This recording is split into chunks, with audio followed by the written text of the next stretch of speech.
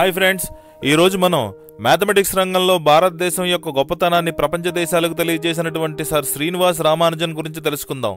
అయితే ఈ వీడియో పూర్తయిన తర్వాత సబ్స్క్రైబ్ బటన్ని క్లిక్ చేయడం మాత్రం మర్చిపోకండి. అపారమైన మేధస్సుతో భారతదేశపు కీర్తిని ప్రపంచ గణిత శిఖరాలపై ఎగరవేసిన మహాగణిత శాస్త్రవేత్త శ్రీనివాస్ రామానుజన్ 1887 డిసెంబర్ 22న తమిళనాడులోని ఉత్తర్ ఆర్కాడ్ జిల్లా ఈరోడ్లో ఒక నిరుపేద కుటుంబంలో జన్మించిన రామానుజన్ 12 ఏళ్ల వయసులోనే గణితంలో అసాధారణమైన బాలునిగా గుర్తింపు పొందారు.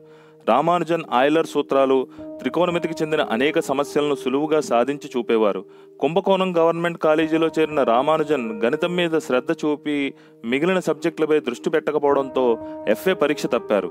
ఆ తర్వాత మద్రాసులోని పచ్చయ్యప్ప కాలేజీలో చేరారు. అక్కడ గణితోపాధ్యాయునిగా ఉన్న ఎన్ రామానుజనాచారి గణిత సమస్యలను కఠినమైన పద్ధతిలో పరిష్కరించి చూపుతూ ఉంటే రామానుజన్ వాటిని తనదైన రీతిలో తక్కువ స్టెప్స్లో సాధించేవారు. రామానుజన్ ప్రతిభను గమనించిన ప్రొఫెసర్ సింగార్వేల్ ముదలియార్ రామానుజన్తో కలిసి మ్యాథమెటికల్ జర్నల్స్లో క్లిష్టమైన సమస్యలను చర్చించి సాధిస్తూ ఉండేవారు. Magic squares, continued fractions, primary numbers, partition of numbers, elliptic integrals వంటి విషయాలపై రామానుజన్ విశేష పరిశోధనలు చేశారు. 15 ఏళ్లకే రామానుజన్లోని తెలివితేటలను ప్రపంచానికి చాటడానికి దోహదం చేసిన గ్రంథం జార్జ్ స్కూస్ సిట్స్కర్ రాసిన సినాప్సిస్. అందులో ఆల్జీబ్రా, అనలిటికల్ జామెట్రీ వంటి విషయాల మీద దాదాపు 6165 సిద్ధాంతాలున్నాయి. వీటి నిరూపణలు చాలా కష్టంగా ఉండేవి.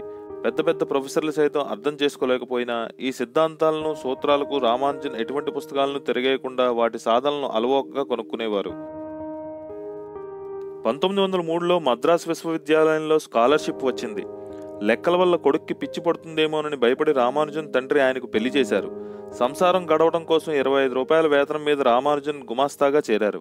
చిత్తు కాగితాలను కూడా బహు జాగ్రత్తగా వాడుకుంటూ గణితమే లోకంగా బతికేవాడు. గణితంలో ఆయన ప్రదర్శిస్తున్న ప్రజ్ఞను చూచి ఏ డిగ్రీ లేకపోయినా మద్రాసు విశ్వవిద్యాలయం నెలకు 75 రూపాయలు ఫెలోషిప్ మంజూరు చేసింది.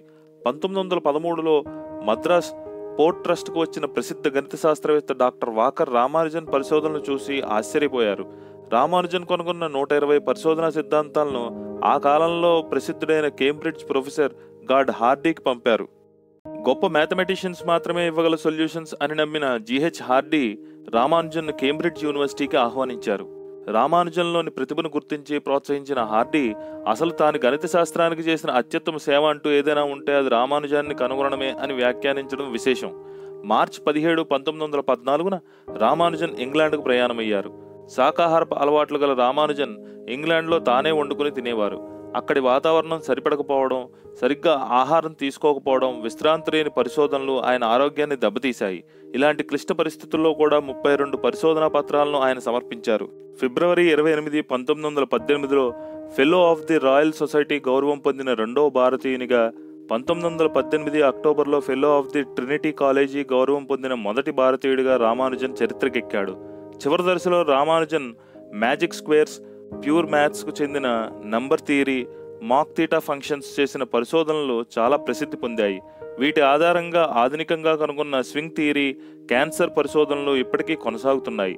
రామానుజన్ నోటు పుస్తకాలపై, గణిత సిద్ధాంతాలపై రామానుజన్ ఇన్స్టిట్యూట్లో అమెరికాలోని ఇలినాయిస్ యూనివర్సిటీలో నేటికీ రీసెర్చ్ జరుగుతోంది.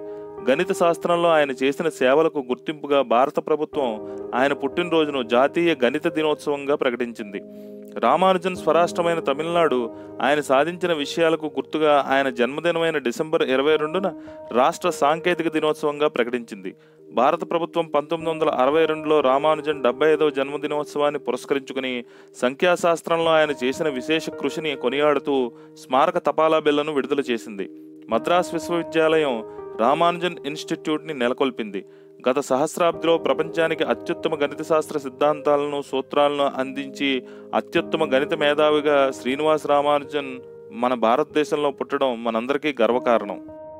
రామానుజన్ పలు సందర్భాలలో ఈ తెలివితేటలు తనవి కావని, ఎర్రటి రక్తంతో నిండిన ఒక తెరపై నామగిరి అమ్మవారు తనకి సొల్యూషన్స్ చెప్తూ ఉండేవారని, అవి తన ఉదయాన్నే పుస్తకంలో రాసుకునేవాడినని చెప్పేవాడు. దీనికి సంబంధించి BBC కూడా ఒక ఆర్టికల్ ప్రచురించింది. ఈ వీడియో మీకు నచ్చినట్లయితే లైక్ చేయండి, మరింత మందికి షేర్ చేయండి. మా తెలుగు హంటర్స్ ఛానల్ని సబ్స్క్రైబ్ చేయండి. నేను చేసే లేటెస్ట్ వీడియోస్ నోటిఫికేషన్స్ పొందాలంటే బెల్ ఐకాన్ని క్లిక్ చేయడం మాత్రం మర్చిపోకండి. సైనింగ్ ఆఫ్, మీ PK.